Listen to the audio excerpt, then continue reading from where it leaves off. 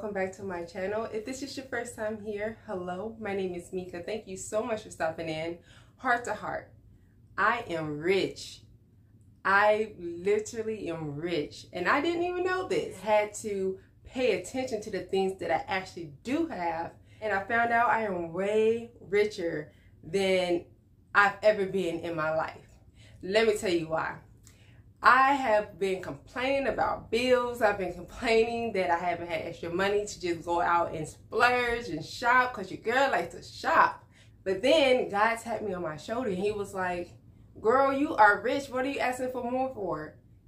I'm going to tell you how I'm rich.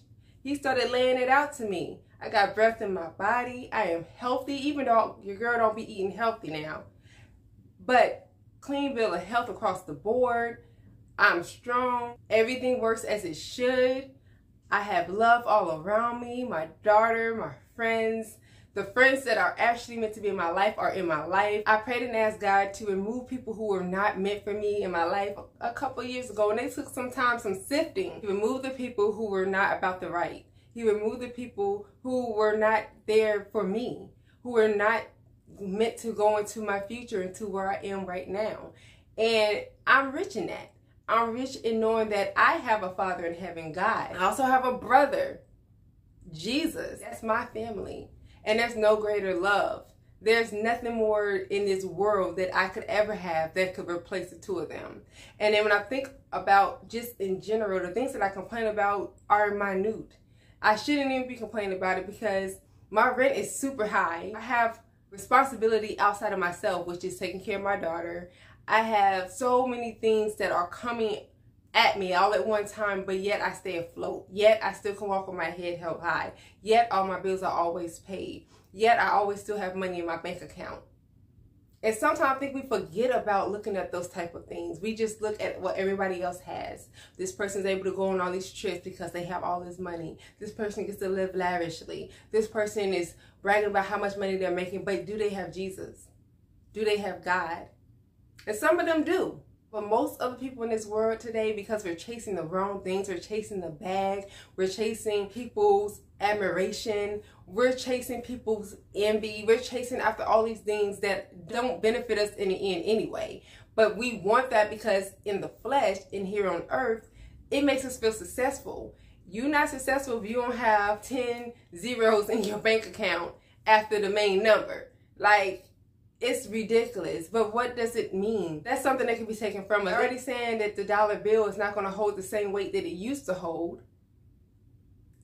So at the end of the day, you're bragging about things that somebody else can change just like that. They can take that from you. They can change its value. They can make it harder for you to get. They can make it easy, but easy for you to lose. Like, there's so many strings attached to money, to material things in this world. But when you have the love of God, you have the love of Jesus, ain't no strings attached. And no matter what, they're always going to make sure that you have everything that you need. Everything. I can honestly, genuinely say that even in my hardest times when I felt like in the flesh that I was struggling to make it in life, and I was struggling because I had all these ideas on the things that I wanted to do, when I just wanted more money, when I wanted to be able to live lavishly, but it wasn't happening. During the times when I feel like it's so unfair that I don't have this and I don't have that, but I have my mental health. God always made sure that I was safe. He's kept me out of the hospital. He's kept me out of bad relationships. He's protected me from people who wanted to do me harm. He's blessed me with a roof over my head. I always have food in the refrigerator. My daughter has been well taken care of, spoiled in a lot of cases. That's not me. That's God. That's Jesus. That's them living in my life. And because I try to be faithful, I try to have a relationship with them. I say try because I'm not perfect. I'm not going to sit here and be like, oh, I'm holier than thou. Everything's perfect. I do everything by the Bible. That's not true. There's still things that I need to work on, and I'm always going to be working on.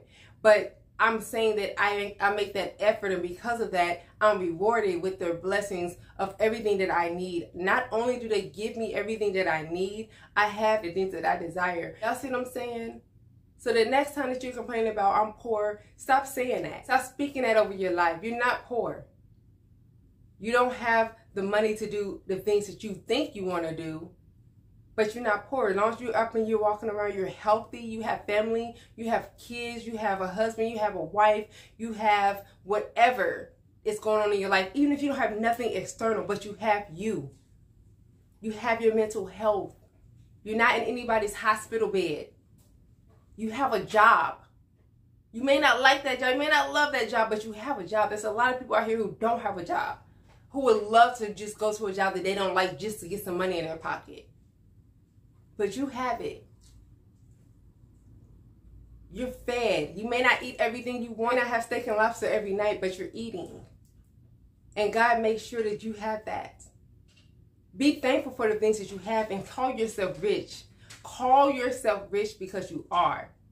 When you're rich in the spirit, when you're rich in life and you are able to see life, you're able to do life. You're not dependent on anybody else. You're not in the jail cell. You're good. You have a phone right now. You have a TV. That's why you're able to watch this video. You're blessed. You don't have to have everything 100 for you to be thankful. Count your blessings as the money that you're praying for. The things that you're wanting, remember that it's in you already. You've been blessed. I'm rich, and I'm going to claim that. You can look at me and be like, girl, you drive a Hyundai Sonata. You are poor, and I drive an Escalade. I drive a whatever. You can compare yourself to me all you want to, but you'll never be able to feel the fullness that I have in my life, because I know what God has done for me. I know what Jesus has shown me. I know how both of them have been nothing but a blessing to me. I know how there was times where I didn't even know how I was going to eat, but blessings came, whether it was family giving me money or friends bringing me food, and I never had to speak a word. Now you tell me, would you rather be the one that have to go out here and work hard to get everything that you have? Would you rather be that person that has to hustle all the time? Or would you rather have the love of God and Jesus all over you, where they make sure that no matter what, you always are going to have it? Think about that. And stop calling yourself poor, because you're rich. You need to claim it.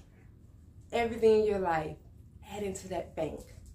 The more thankful and grateful that you are, you're going to fill up more in that bank. God gives you more of what you're grateful for. Just like you get more of what you're ungrateful for too. You tap into what God has for you. When you hold hands with God and with Jesus, you'll realize just how rich you truly are. But you let me know what you think. Drop your comments in the comment box below. Or you can send me an email. We can discuss more there about this topic or a new topic. You can give me some topic ideas. As long as I feel like I have the space to talk about it, I will do so for you. Or you can leave a testimony that you can just share with me. Or if you'd like for me to share it for you with our YouTube family, I will do so. Just let me know in the email. Until next time, y'all be blessed. We'll keep the conversation going, and we will talk next time. Bye.